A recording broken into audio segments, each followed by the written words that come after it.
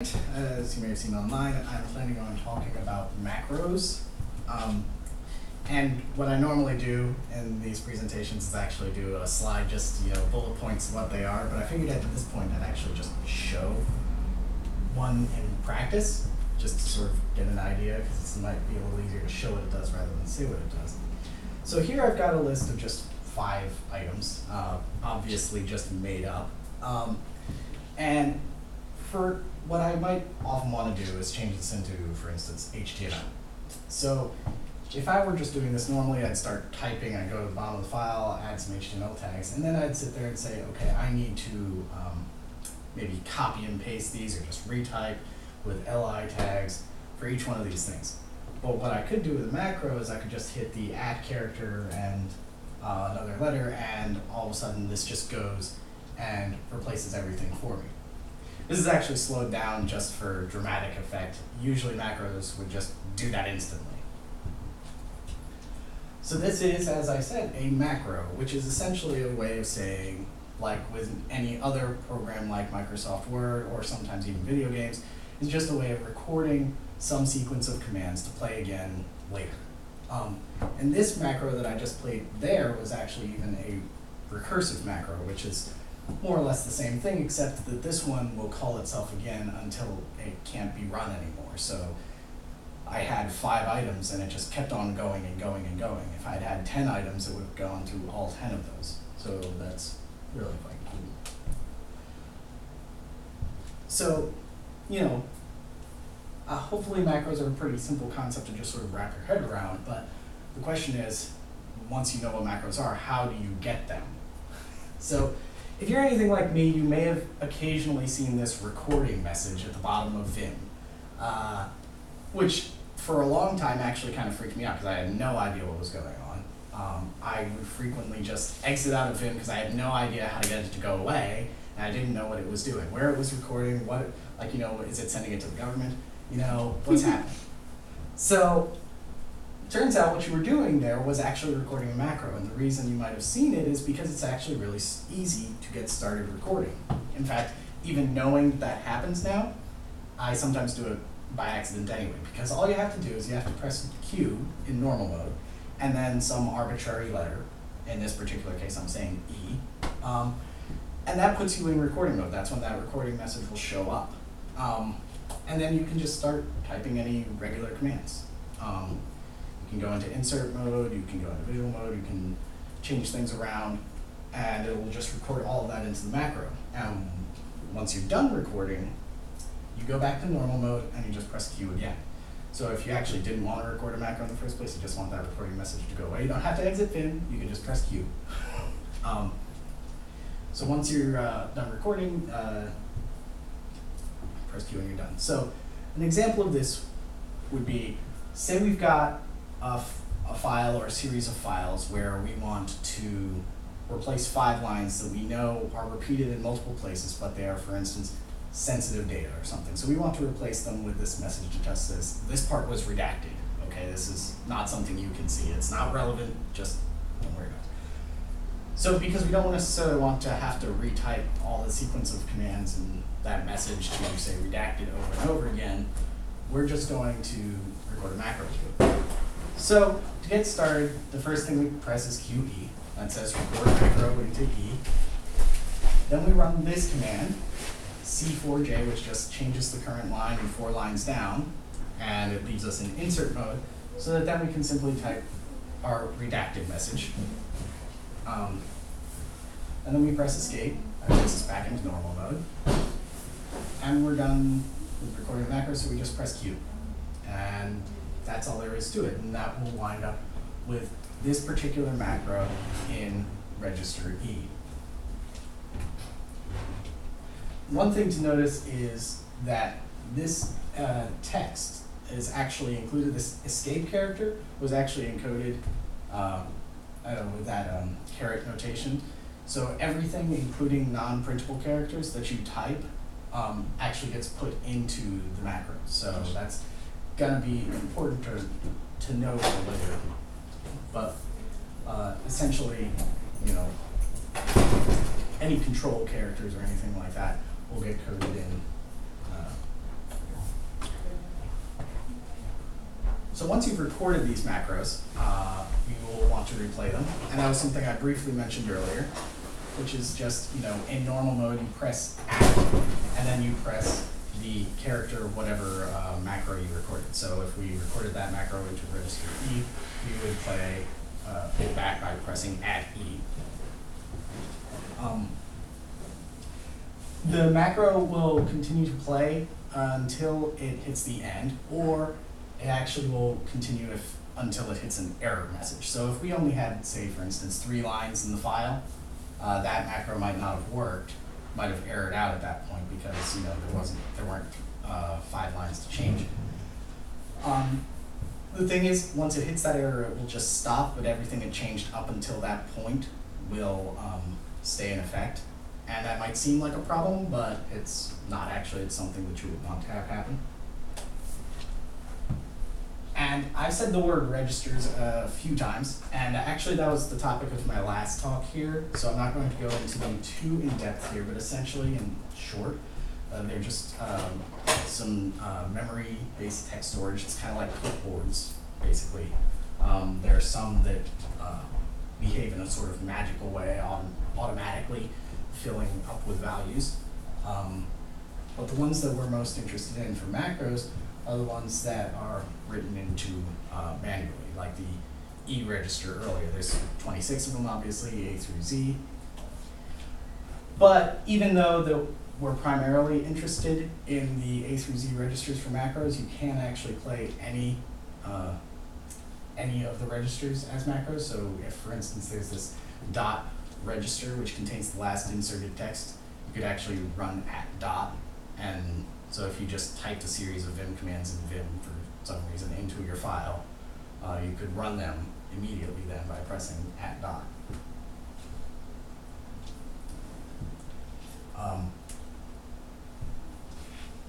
Once you've recorded the macro, sometimes you might want to look back at it to see, like, okay, this didn't actually do what I wanted it to do. How do I see where I went wrong?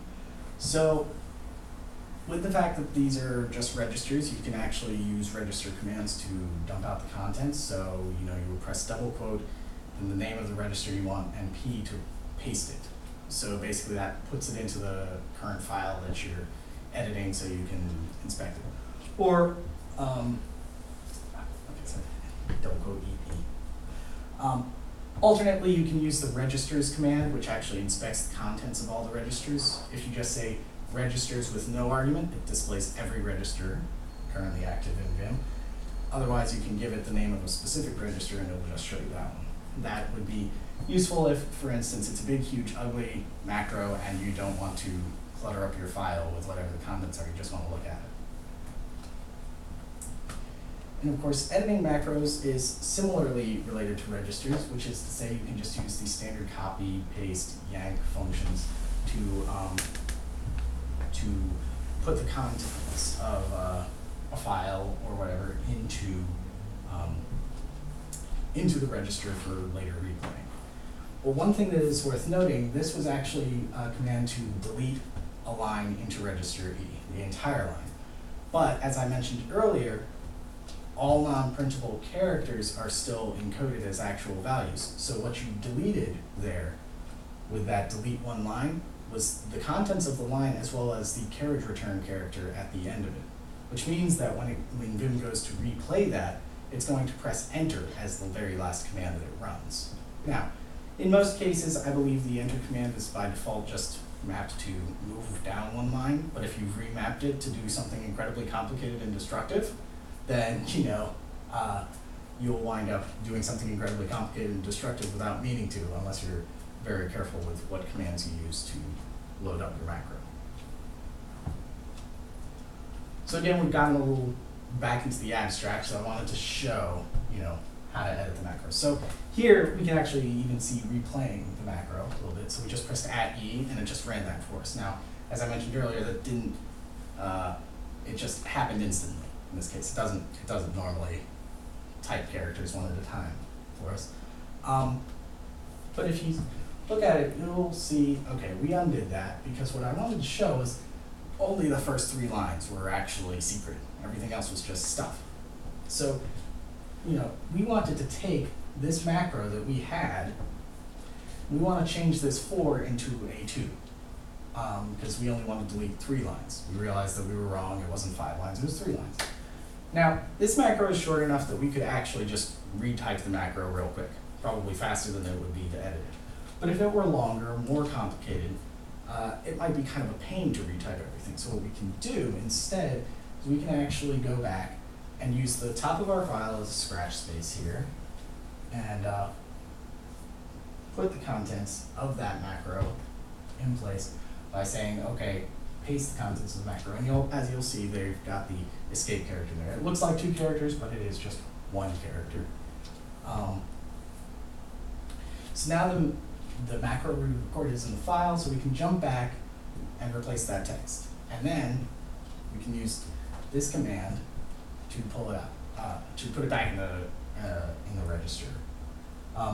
So this is a slightly complicated command, but again, we just told it the register we wanted to put it into, and we said delete a big word. Now I said this instead of delete, delete the whole line, because this would actually leave that carriage return character alone. So you see we still have that blank line there, which means we didn't grab that carriage return character without meaning to. So if we delete that and then, run our macro again, you'll see that we only replaced those 3 lines, because of course the contents of the register now have just that 2 in place there instead of the 4.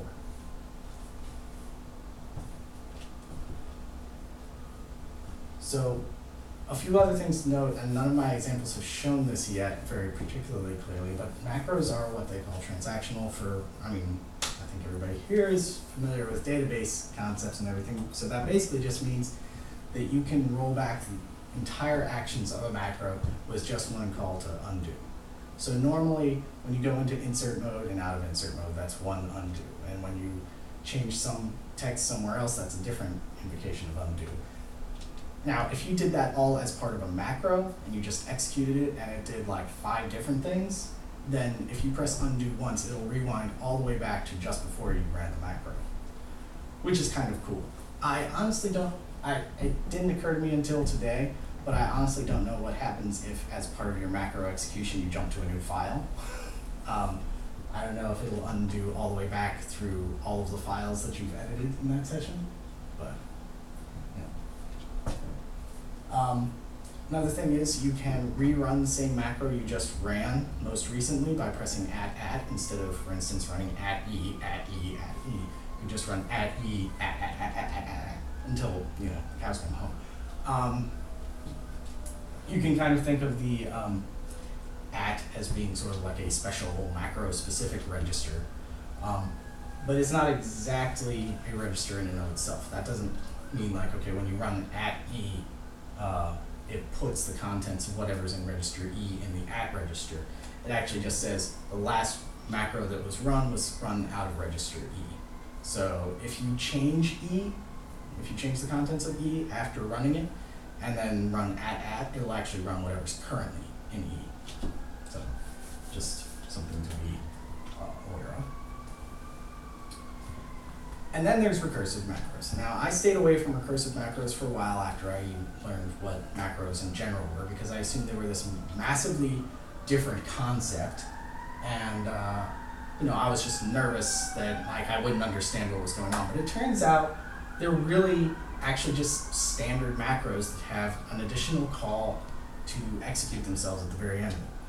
So, for instance, this would be how you would re-implement the find and replace. Like search and replacing the entire file using a recursive macro.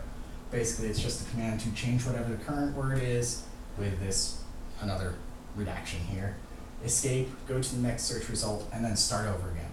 So it's, change the word, jump to a result, change the word, jump to a result, change the result, or jump to a result.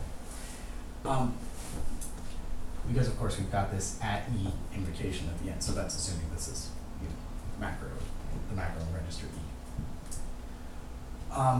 These, of course, will continue to run until they hit an error condition, because if every single time you hit the end, the very last thing is go back to the beginning, there is no other way for them to end. So this is why it's actually good that when it hits an error condition, a macro will simply stop where it is and not rewind itself. Because if it didn't, then we couldn't have recursive macros, and they are actually pretty useful. Now, this is a contrived example because, of course, we can search and replace in many other ways, but if it were more long and complicated, then it would be much more useful. So there's actually a few different ways to create recursive macros, and this is the way I usually see people describe it, but it's actually not my favorite way to do it. You can start by emptying your macro register, which is to say you can record an empty macro. So when you say QEQ, you're basically saying record an empty string into the macro. Then you would record your normal macro, and then you would just press @E before closing out. So you would say QE, record the macro, @EQ. And what happens is, of course, you're replaying the empty macro just before you exit. And because it's empty, nothing happens. But when it goes to execute itself again later, there's, of course, contents at that point. So then it replays itself over and over again. I don't necessarily like this because, of course, you have to remember to empty out the register first, and you have to record the macro and remember to do that @E. I frequently forget to do that. So this is another way you can do it, and this is the way I tend to prefer to do it, because it allows me to record the macro like usual. So I'm just recording the macro, and I record it in such a way that I can just manually run it and then run it again without doing anything else. So I can test it out a few times and make sure it works. And then, rather than re-recording it as a recursive macro or anything, you can actually use the special uppercase register, which, if you go back and look at the registers talk I gave, is the append version of the register. So if we put this @E text in the file and put our cursor right here, we can use this command, which uses double quote capital E 2x to delete two characters, i.e. the @E, and puts that at the end of the current contents of the register.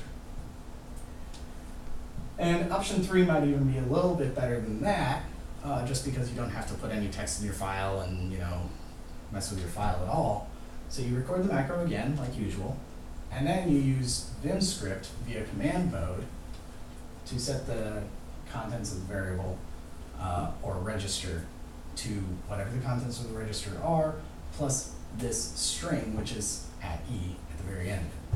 If you're familiar with Perl, which I think there's at least a passing familiarity with most people, this dot command, or PHP, is basically just like the append the string operator. So all we're really saying is, extend this string with a little bit more.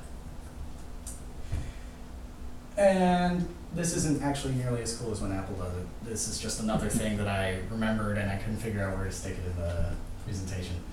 But macros don't actually have to end in normal mode. Like every single time we've been talking about macros, they've wound up ending in normal mode because, of course, we're recording the macros with that QE process. But you saw we were able to put contents of things into the macro without that QE command, or Q command.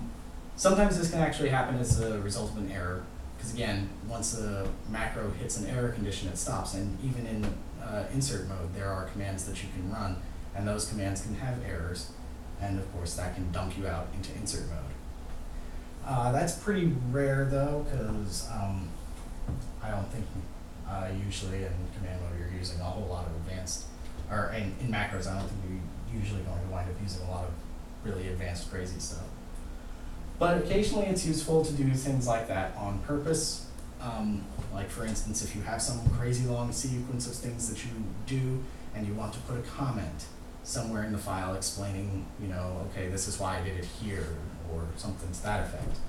So it's pretty rare, but it's possible. And one thing that you can do is you can use those register manipulation commands to build a macro that doesn't end with normal mode. So here we've got our command that we ran before, and say we want to change this so that every time we change those 3 lines, we include a note at the very end that says, okay, this is why I redacted this spot. Because maybe it's 3 different lines, maybe there's just different reasons that it's redacted in different locations, so you want to include a comment saying like, okay, this one had personal information, this one you're just not authorized to see, so on and so forth. So we want to get rid of this escape character. Now, of course, we can't just record it by saying QE and running the thing and then just typing Q at the end without hitting escape first, because of course the Q will wind up just being typed literally. It's not going to cancel the recording mode. So that won't work. It's supposed to go away. So what we can do instead is we can put the contents of the register into the file, and then we can put our cursor right here. We can run this command here, which takes, says go into register E and take everything up to the second angle bracket. So it takes everything except this escape character, and so then the contents of the register are of course what we wanted, so that then we run this macro and wind up with this text written, and we can just continue typing after running the macro, which is pretty handy. And I figured at this point I just kind of half wanted to show off a little bit, just because I thought this was really cool and fun to do, and it took me a while. But I also wanted to show some examples that just weren't contrived, like a real world example of a fairly complicated macro. So this was one where I had to take a whole bunch of HTML, I had to take some from a very old project and move a whole bunch of it into some JavaScript calls. Like I had to take some values from various attributes and pile them together into a whole bunch of different JavaScript calls. And I had to do this over about 200 different iterations of this. Now, if I had to do this by hand, and this was the most efficient way I could think of to do it, so I sat there and I planned this out. If I were doing this by hand, it would have been way more keystrokes, and I would have had to do it 100 or 200 times. And if you can imagine, if I had to do this by hand 200 times, I would have invariably made, well, just at least one mistake. And of course, that would have been a pain. It also would have taken me days, probably, and a very tedious process. Whereas with this, I could simply run @w, and it jumps through all the hoops of doing everything for me. And this one actually did take, usually it's instantaneous. This actually took a minute or two to run. I went and made myself some coffee. But it did take a little bit of thinking. I actually busted out the whiteboard and sat there and wrote things out, moved things around until I got it right. But this was about 20 to 30 minutes worth of work, and then 2 minutes to run it, whereas it would have taken me 2 days, 3 days of tedium, and it just would have been awesome. So I really think the macros are a very useful tool. It's not just random stupid examples that I can think of, but that's actually really useful stuff. So, are there any questions? I was wondering about the the @@. So it sounds like that second @ is like a pointer or a link to whatever the last macro that was run. Could you just, instead of saying record into E and then at the end save E for your recursive, could you just do the @@ at the end, which would automatically, or do you run into issues if it's something else, if some other macro happened to run, like if you were...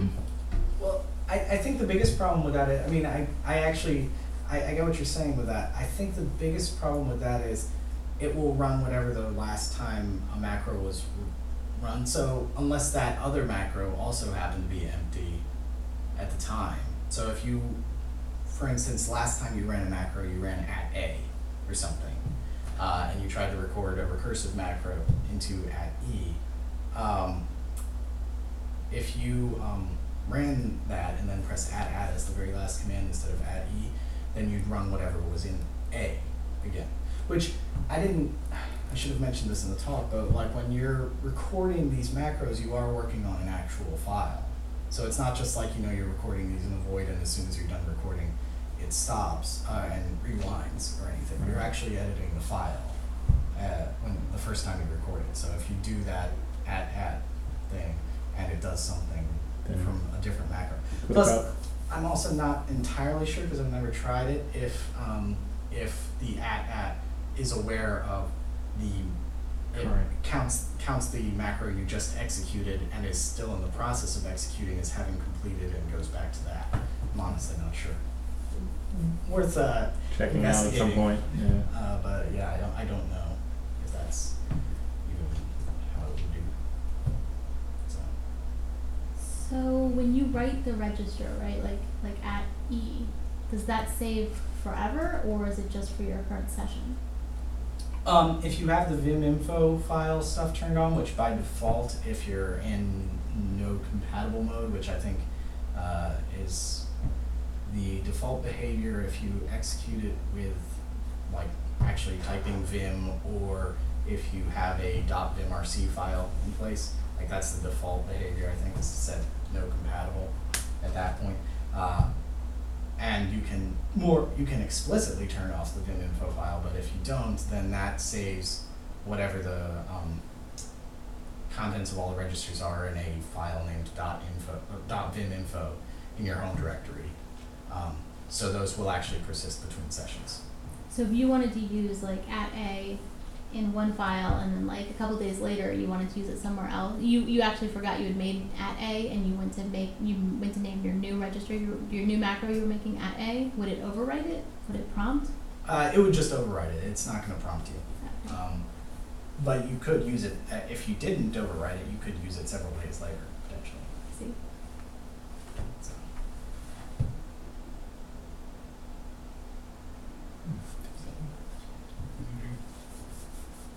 Any other questions or anything? No, that was very good though. I think I recorded a simple macro before, but you know, anytime I needed to make a change, it was, redo the whole thing. Mm-hmm. So it's kind of cool learning about the being able to sort of edit it. Yeah, I mean it's definitely quite handy to be able to just sort of go through and grab that. All right. So one last thing before I'm done, I actually am wearing a DCBPW shirt. I'm going to give a little plug because I'm sort of helping organize DCBPW, which is the DC Baltimore Pro Workshop, and they have a call for proposals that's open right now. And it would be, if you're interested in Perl, you can certainly just come to the conference. If you're really interested in Perl, feel free to submit a talk for potentially including. So. Where's that going to be held? It's going to be in the University of Baltimore. University of Baltimore. Oh, Civil okay. Business Center. Yeah, so it's like down near Penn Station. Yeah. So it's pretty convenient, and it's really nice. We actually had it there. We alternate between going between Baltimore and Washington. We usually are in like Silver Spring. So this year we're in Baltimore. We were at the Business Center a couple of years ago. It's really nice.